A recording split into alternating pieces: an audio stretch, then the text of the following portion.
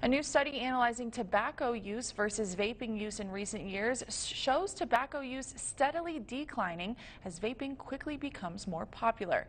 KREX5's Adrian Thomas is standing by live at a tobacco shop in Grand Junction with more details. Adrian?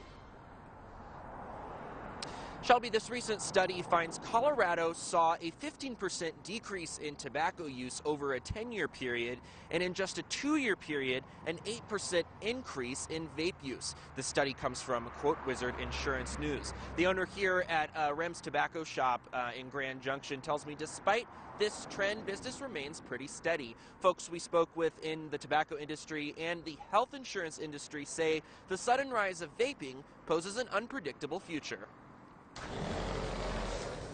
You can't find many vaping products at Rem's Tobacco Shop in Grand Junction, mostly imported cigars and bulk loose tobacco.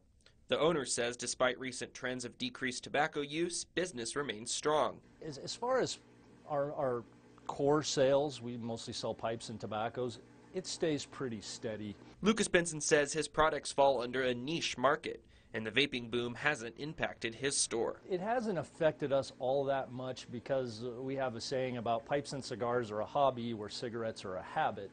An employee at a vape and tobacco shop down the street from Rem's says his cigarette and tobacco sales remain steady, but vaping sales are higher. You know, it seems like we get probably a mix of both. I would say a lot of people probably come in here for the vaping products. The fast rise in vaping use and decrease in tobacco use poses new obstacles to the health insurance market. That's according to one health insurance agent here in Grand Junction we spoke with. He says, though, this varies state by state. In the state of Colorado, there is no surcharge for tobacco use at all. Under the Affordable Care Act, health insurance premiums in other states can increase by up to 50% for folks who say they use tobacco. But vaping products are currently not included in this surcharge.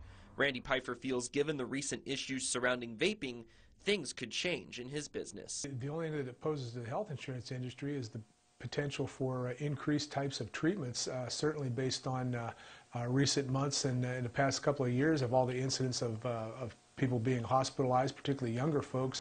Randy Pfeiffer also tells me even though right now vaping is not included in determining health insurance premiums, it is included with tobacco when determining life insurance premiums. And we'll of course keep following the impact of vaping both on public health and the tobacco industry. First on the Western Slope and reporting live on 12th Street, I'm Adrian Thomas, KREX 5 News.